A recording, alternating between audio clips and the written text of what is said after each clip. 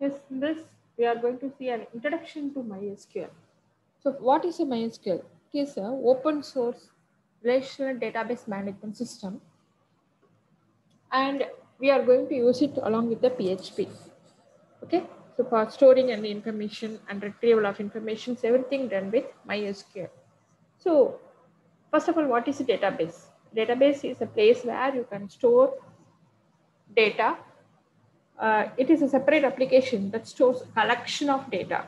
So within a database, you can create many tables, okay, related to that particular data. For example, if I'm going to create a table database, within that I can create employee details, employee personal details as well as salary details. Like that, I can create tables, and all put together, I can call it as one database. Okay, so it's similar to your project, and then within that project, you create so many files related to that project.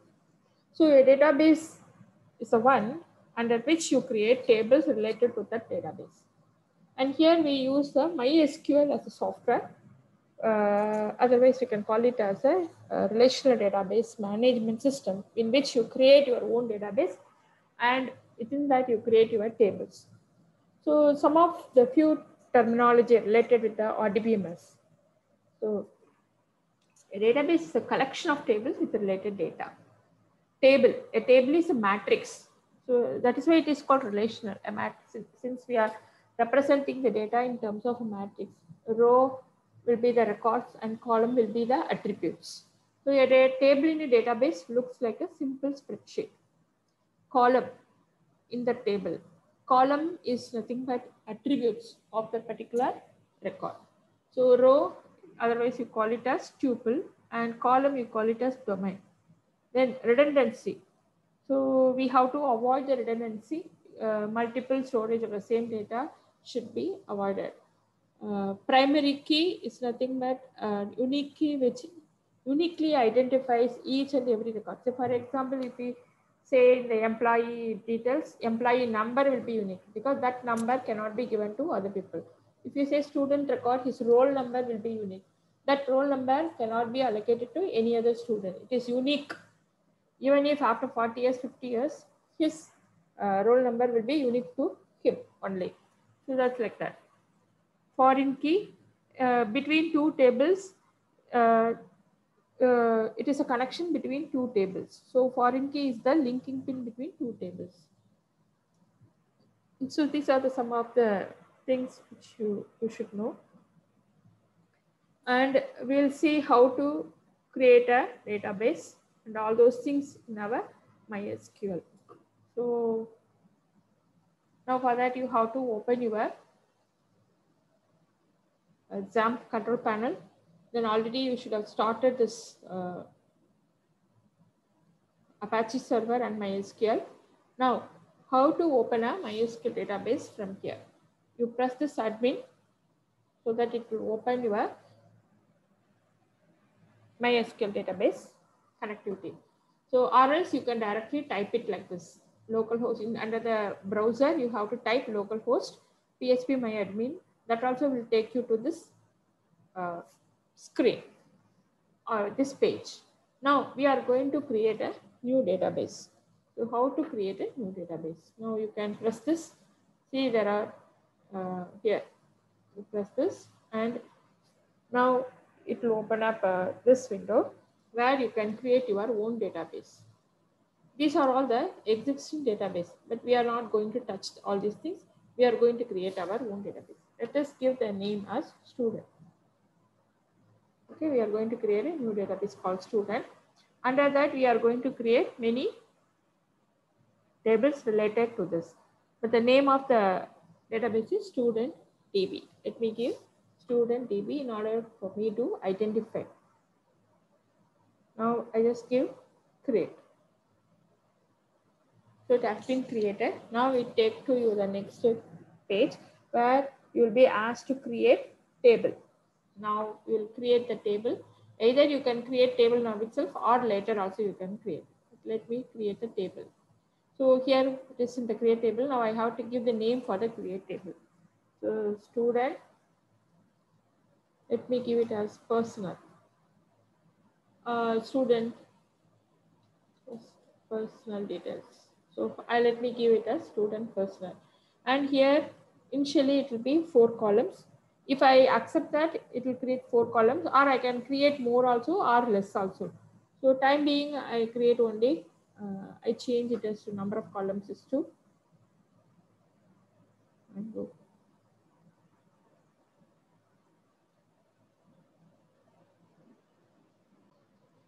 Now this will take you to this page where you enter the table name. Okay. Now we have to create the column attributes for this table. So let us make st name, student name, and student name. Let me make this as varchar. So varchar is used for entering the string as well as the numerical character, but that will be considered only as a string when you enter any data in this. So we enter this. So these are all the some of the other uh, data types, but normally we select varchar for any string information, string data. Now, student name. Now let me give roll number as the second column. Let it be integer, or you can make that also to be varchar. Time being, I'll take it as integer. Now we have to give the length of the how many characters you can type. So that you have to give. So let me take a student name to be of minimum 25. Okay. So sorry, maximum of 25. So from you can enter up to 25 characters, or if you want to change, you can give more also. Then roll number. This let me give from 5 integer, and it is to be of 5. Up to 5 you can give. So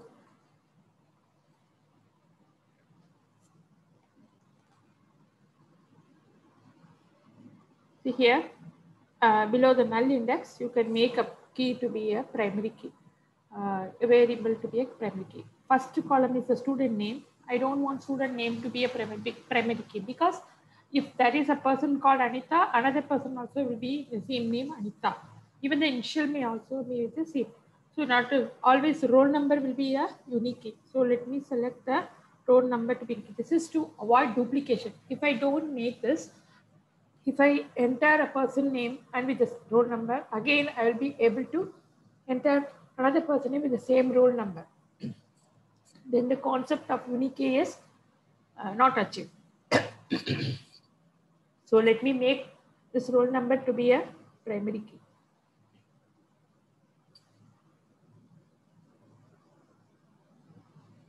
So okay, I'm being will save this.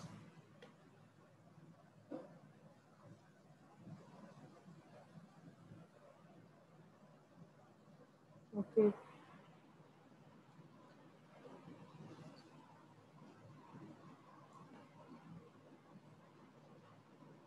So all this data has been given. Now I just press go.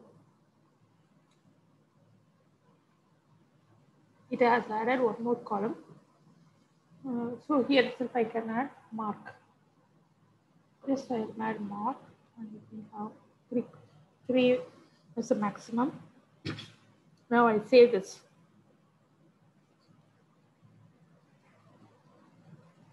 Okay. So there are 2 columns. This student name, roll number, and mark. Now, if I want to change the column name, I can change it. Roll number I can change. I can, or if I don't want this mark at all, I can drop it. That is, I can remove that mark column. Now, we are going to add data. So how to add data? So by using insert command. So now I am just pressing insert. Now it will show me each record. So here I can enter the data. If you say Anita, then roll number. Since it is an integer, let me have 100. Can have maximum of 5 characters. Here just I give 100. Then some max 90. Then I may want to enter more data. So Anita, Ashwin. Let me enter. Then if I give the same roll number, this is what I said. Now we'll see what error it is giving. Okay. go to this query duplicate entry. So here itself it is giving duplicate entry. So now what we have to do? Okay, now I have to edit this. Let me edit it as 101. Then I give go. Now it saves. Okay. So now I want to see the data which I have entered in the database. For this, either I can go for browse or I can use a select query. See here, automatically it put. If I want more, I can do select star from this from student personal. I execute this query.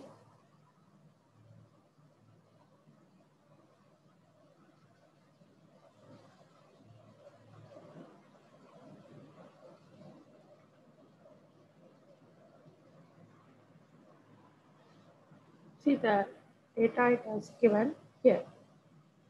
Now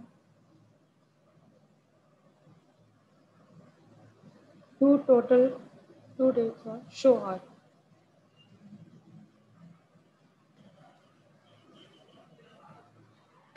See here, it is showing me the data. Anita 100 and this.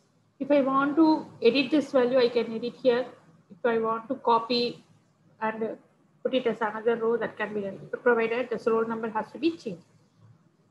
Okay, so here I can go to browse also, you can see, as well as the using SQL query.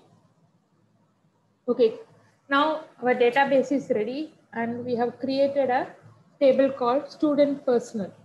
Okay, student DB is the, if you see in the left hand side, you can see student DB is the database name and student personal is the table name. Now we are going to check whether how to connect this. We are going to see how to connect this student database from the PHP script.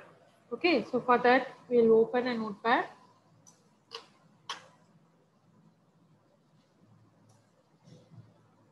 And now I'm going to start writing the query. PHP, then username I have to type. What is the user is root. Okay, for MySQL, the user name is root and password is no password. So it's empty space. So you have to open this quotes immediately, the next closing quote, which means there is no password. Even if you leave one space, that will be considered as a password. And since that password is not existing, it will give you error. So by default, whenever you create a MySQL, the username is uroot and there will be no password. So the next one is database name. Now, what is the database name we have created? Student DB. Okay.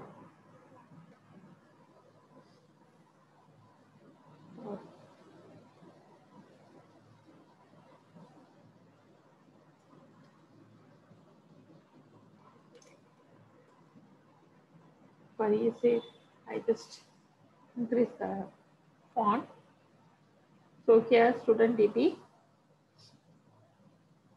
Now we have to create, we have to give the command so that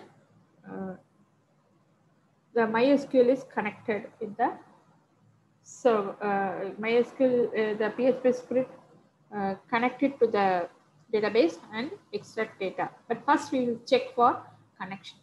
So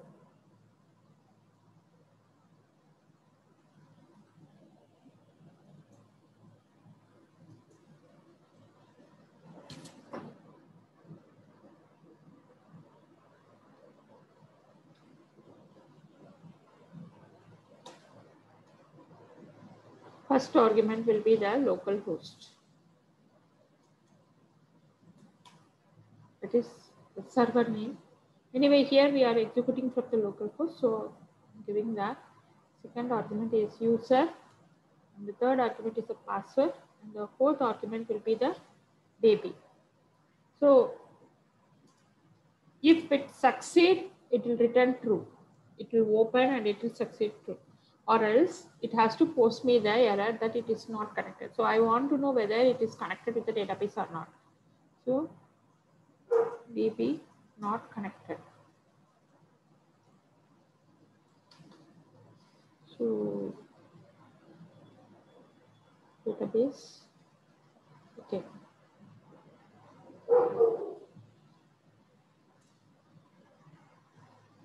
Now, if it is connected, I would like to have a successful information. Connected. Now I want this information. So what happened here is, if it is connected only, the next line will be executed, or else this die option, that is this exception, will be executed. So it will not go to this line at all. So which means if this is success, then this echo will be executed. Now we'll see how it gets executed, whether it is connected or not. Already we have created in our MySQL database the database and table also we have created, but first we will check whether database connectivity is happening. So let me give the name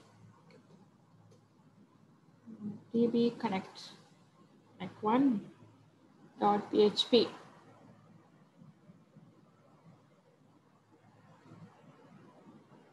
Okay, now we are going to execute this. Localhost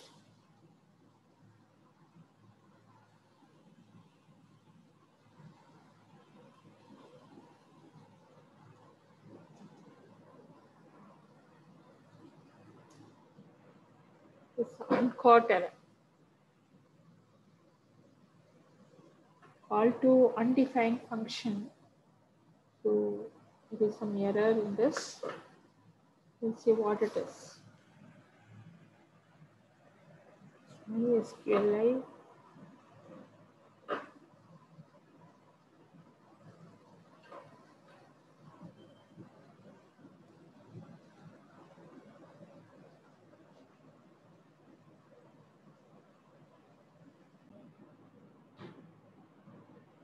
In this, I have left this new. So new is to create a new instance of this MySQL, right? So this is what the command to connect to the database. So new MySQL, then you give 4 arguments. The first is the server name. So now we are using localhost. So we use localhost, and then the user, password, and then the database. Then if it is not connected, we give the exception. So die means it will stop. So it will not execute further. So database not connected will come. Else connected successfully. We'll see the execution part. See here, now it works. Now suppose I'm writing a database which is not at all there. Yes, I have not created a database by name student. Now we'll see how it works.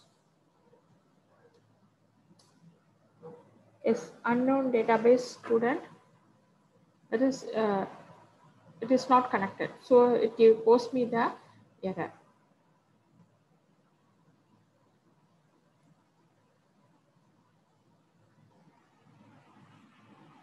So this is how you connect it to the database.